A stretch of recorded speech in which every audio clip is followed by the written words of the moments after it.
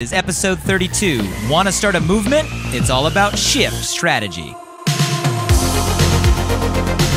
Welcome to Alive by Design. My name is Blake Mallon, and we're here to bring you inspiring people, principles, and practices to help you wake up, move toward your meant to, and feel fully alive. Open your mind and let's dive in. Hey guys, before you listen to the podcast, I just want to drop in and say I appreciate you for being here, and I'm super excited about this new Walk With Me series. These are solo episodes where I take some time in the middle of my morning run through the Santa Monica Mountains to share some inspired ideas and thoughts on my mind and heart. If you want to join me for any of these conversations live, you can catch me many mornings on my Facebook page, facebook.com/BlakeMallon.page. Would love to see you there. Love you guys. Enjoy the episode. Walk with me for a few minutes. So there's a lot of shift in the air right now. You know what I mean? Change, evolution, innovation, progress, growth, reinvention, shift. I think when it comes to making long-term, lasting, meaningful shift, there's kind of two approaches, right? Shift can come top down. It can come from a group of leaders who have the privilege of sitting in a seat where they can dictate a direction, give a direction, pass a policy, give a law, instruct. And for sure, shift can happen top down. Matter of fact, I think a lot of shifts that we experience probably start that way, but that's not the only way or the only place the true, lasting, impactful shift can begin. It's not limited to top down. You see, major shift can also begin bottom up, meaning where the power of the people, the power of community. Ooh, snake. Hear that? That be a rattle. Got to keep my eyes on the path here this morning. Sun is out. Heat is out. Which means snakes are out.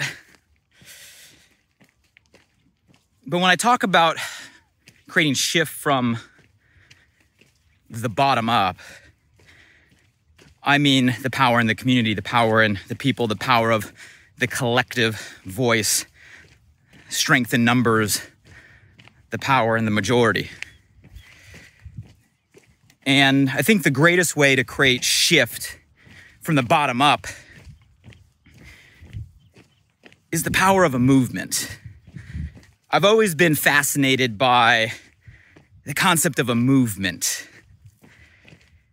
And I want to talk about what I think it takes to create a movement, specifically 5 phases that we must go through to create a movement that'll lead to lasting shift. I know that the most valuable thing we all have is our time, no matter who you are, where you are, what you have going on in your life right now. I appreciate the break you're willing to take to walk together, talk together, grow together. And let's have a collective conversation today on how to make a shift, but more so, how to create a shift that's within our control, bottom up, through the power of a movement. Let me check in. Question for all of you. How many of you, can define movement? Like, what's a movement to you? Drop a comment below if I were to say, what's a movement of people? How do you describe that? How do you define that? Would love to hear your perspective. Maybe give me an example of a movement that resonates with you, a reference you may have. For me, I've always been fascinated with the concept of a movement. There's just something about a group of people all united around a worthy cause. I'll even go so far, for my definition, to say a noble cause, because Obviously, you can have movements around any cause, but to me, I'm inspired by people united around a noble cause, some sort of vision for better, that all manage to come together, unite together, and move forward together, unified to create a change.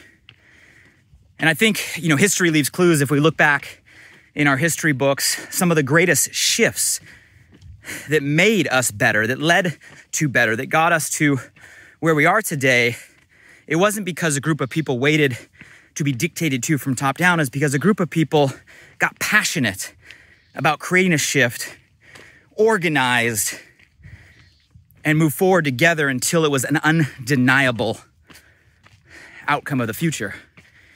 And there's just something about that, something powerful, something alive about the concept. And I've always been fascinated by just the ability, like what is it that brings people together, unifies people together, organizes people together, and moves people together in a way that can actually create change versus, the millions of other noble ideas that never can get the energy behind it to really fully make a real shift.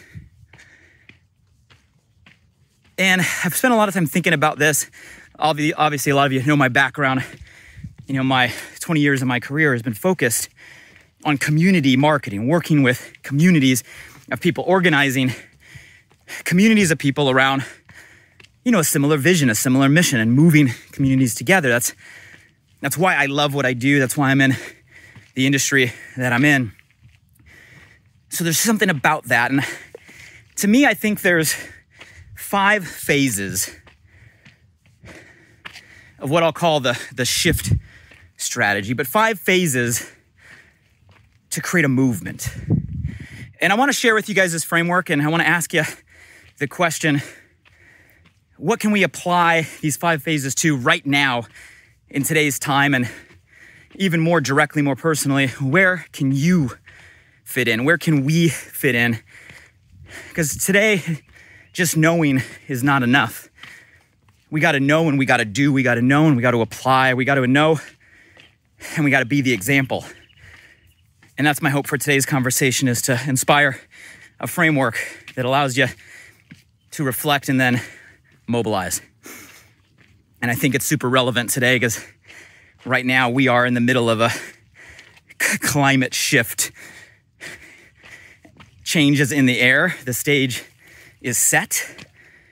And this can be something that's such a magical time, a monumental time, a historic time that could lead us to a better place if we handle what's going on correctly. So first phase,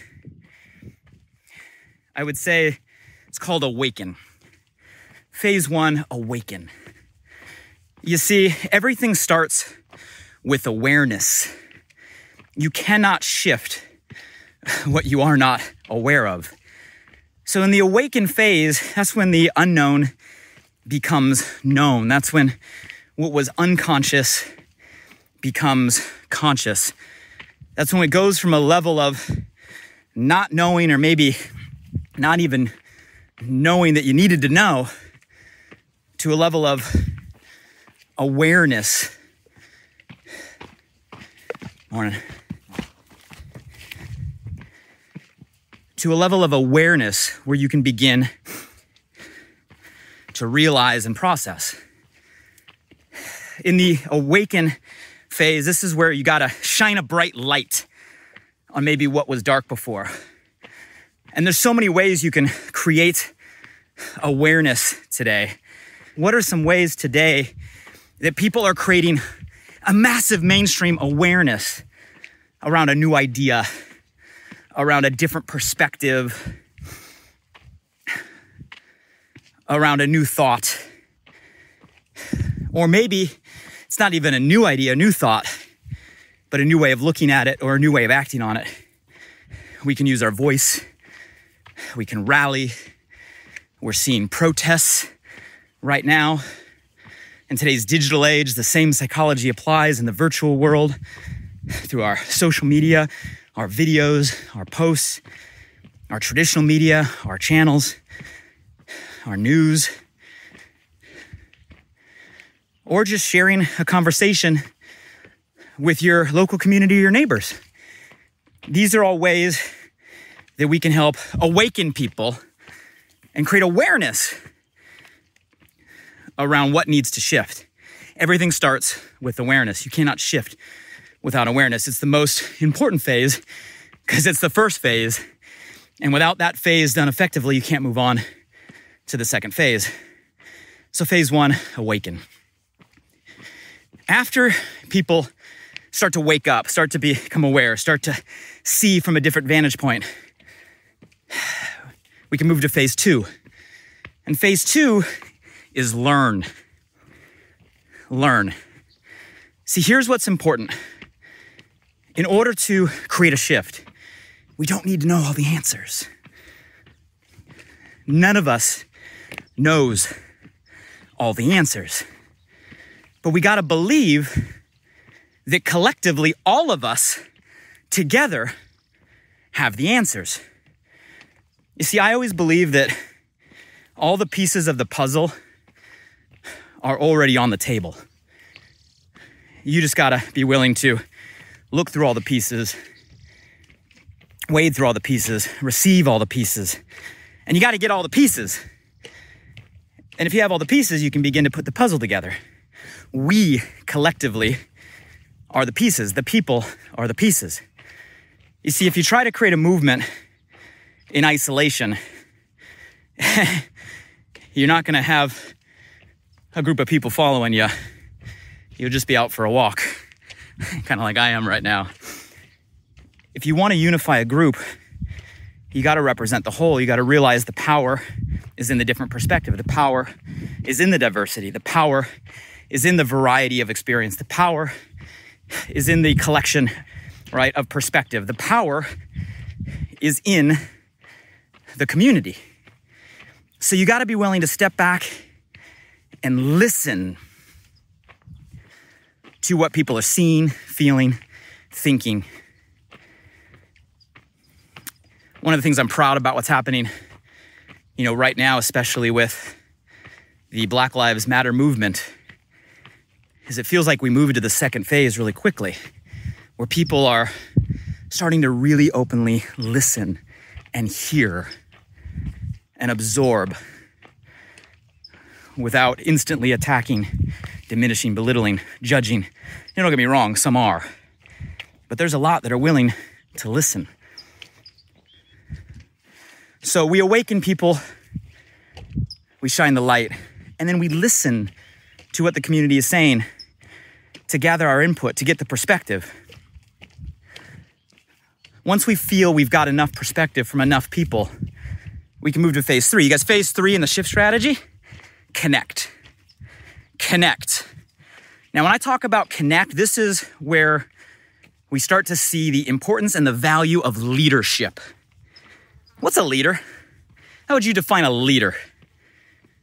Who are people you look up to right now as a true leader? What are the commonalities, the consistent patterns, the character traits of leadership? Because there's so many different types. But one thing I can tell you that is common amongst different leaders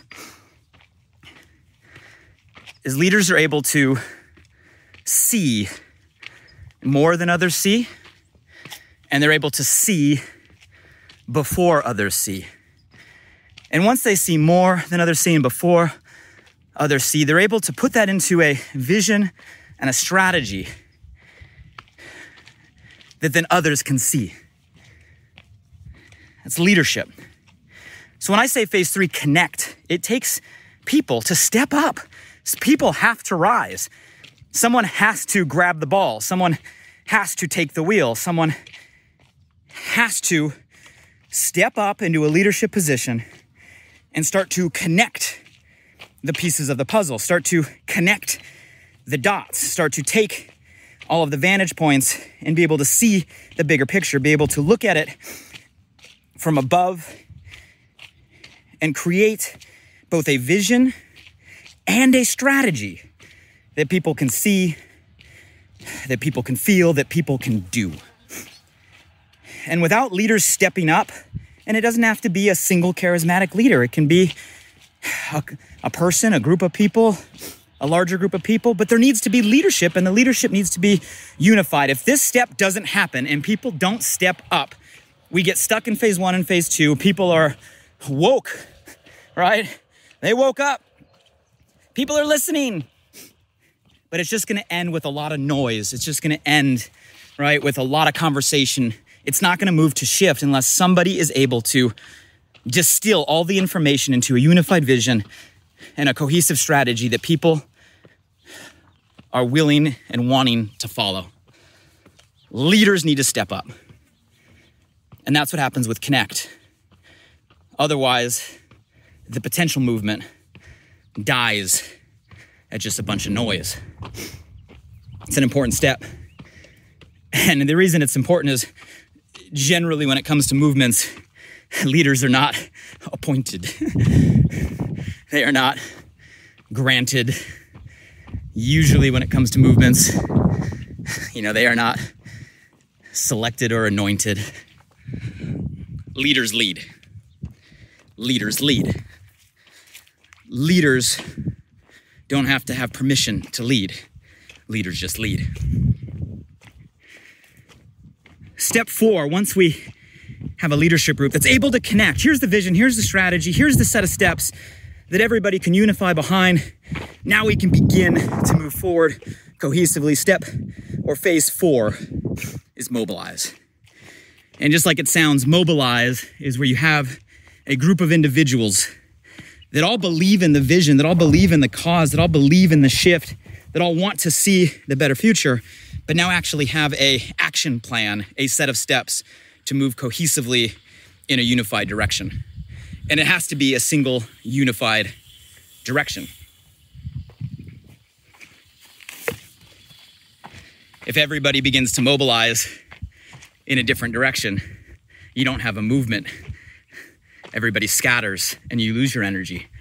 You guys, the power of mobilizing, the power of a movement is a group of people taking what can be small, simple steps, but all taking those same steps in the same direction at the same time. You see, that's the power of a movement. That's the difference between an army marching and a group of people scattering, is the unification of simple steps in the same direction, in unity at the same time, creates a movement. That creates an energy. Motion creates emotion. Momentum begins to create more momentum. You get enough people marching by the same beat, singing by the same song, moving in the same direction, pretty soon you start to get social proof. And the more people that start to row in the direction, the more people that want to row in the direction. And there becomes a tipping point where at first you get the early adopters moving, and then all of a sudden it starts to grow, and pretty soon it starts to become a mainstream, then pretty soon it starts to become a majority, and pretty soon you hit a tipping point where shift is inevitable. It's impossible to deny. It's impossible to stop. It becomes the new norm, which moves to phase 5, shift. If all of that happens, people awaken. We shine the light. We listen. We hear all of the input and perspectives. Leaders step up and connect a vision and a strategy that people will rally behind. And we mobilize, marching in unison, similar direction, same time, to build the momentum. Well, then last phase is shift. What ends up happening is we get a shift in our experience, which means we start to shift our references, which means we start to shift the way that we think, the thoughts that we have. And as people start to shift the thoughts that we have, we start to shift our beliefs. And that might take a lot of time depending on how long the beliefs we're up against have existed, how stuck they are in people's minds, but you do it long enough, with enough passion and enough consistency, you shift the beliefs. And once you shift the beliefs, you start to shift the language. And once you shift the language, you start to shift the actions. And once the actions start to shift consistently with enough people, then you shift the outcome. It's inevitable.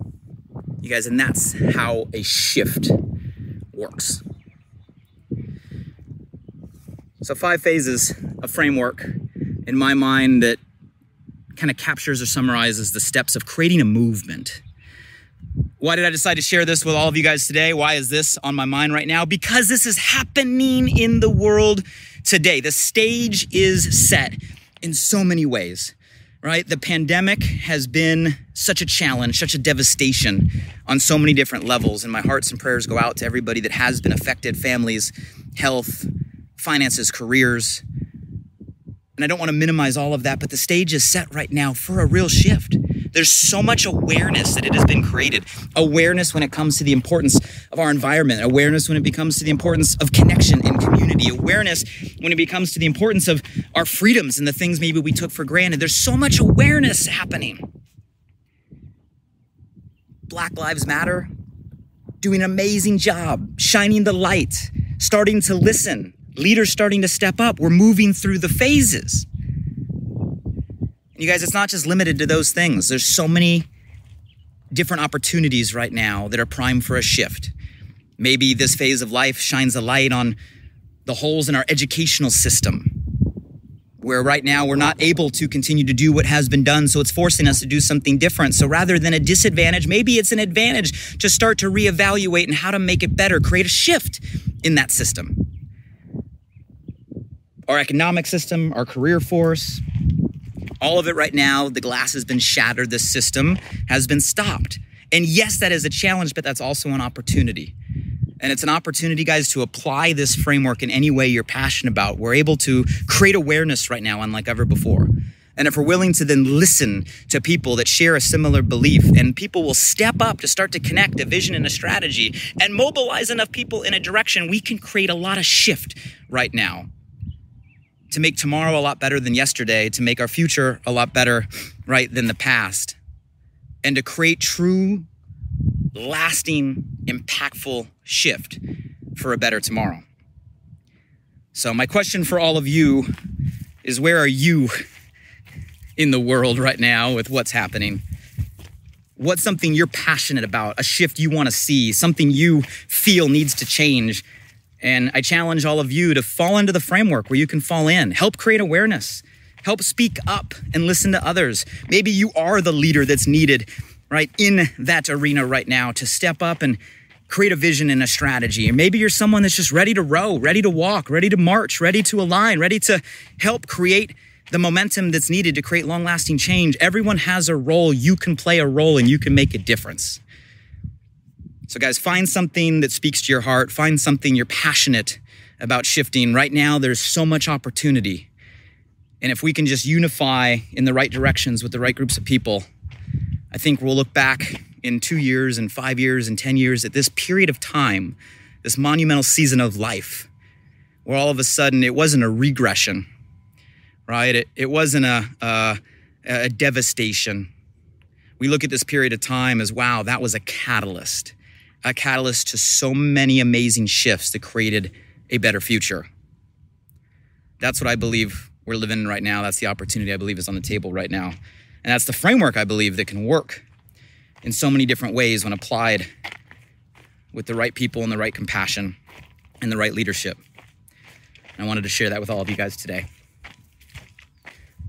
You guys tell me, what are you passionate about? What's something you want to align with, something you want to fuel? What stage is it in and how can you help? Let's all rise together. Let's all grow together and let's all make a shift in so many different ways together. And as always, guys, I appreciate our time together. For those of you guys walking with me, I appreciate all of you. I appreciate the perspective. Until next time, everybody stay safe, stay sane, stay healthy. But this week, don't just sit back passively. We're in the middle of a shift right now. Figure out how you can make a difference, how you can make an impact. Have a great day, everybody. Hey guys, one last thing. I'm super excited that this new podcast, Alive by Design, just went live. You see, I designed the show to bring you inspired thoughts and fascinating conversations with the world's most impactful people, to provide transformative principles and practices to help you wake up, move toward your meant to, and feel fully alive. And I'd love for you to help me spread the word now. Simply subscribe, rate, and review the podcast on this platform right now. So if I've ever given you value, please do me this personal favor and go subscribe now. And if you found today's episode helpful in any way, make sure you share this with at least one friend today. You have the power right now to change someone's day. So send them a text message with a link to alivebydesign.com, or simply copy and paste the link right from this podcast platform. Who's one person you know right now that you want to see succeed, that you want to see grow, that you want to see feel more alive? Shoot them a text with your largest takeaway from today and be a light in their day. And if you were referred here by a friend, make sure you shoot them a text back and say thank you. I'd love to hear from you directly on what you got from today's podcast. So if you're up for it, drop by my Instagram @BlakeMallon and shoot me a DM. And as always, thank you for showing up. I'm grateful for you, and I hope our time together today in some small way helped you feel a little more alive. Until next time.